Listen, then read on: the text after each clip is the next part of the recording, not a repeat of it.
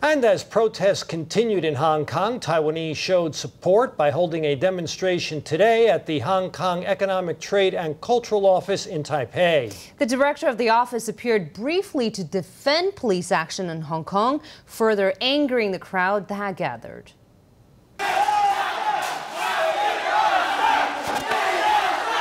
Taiwan March leaders Lin Fei-fan, Chen Wei-ting, and others are attempting to cross this police line and enter the 25th floor of this building, which houses the Hong Kong Economic, Trade and Cultural Office. About 160 police blocked the entrance, forcing a retreat. The director of the office appeared with a police escort to defend the use of force in suppressing protests in Hong Kong.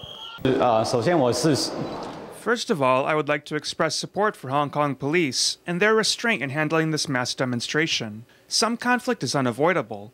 I believe the Hong Kong police have professionally handled this situation. Leung said he would relay the sentiment of today's protesters back to Hong Kong. Under protection, he returned to his office as police battled with protesters once again.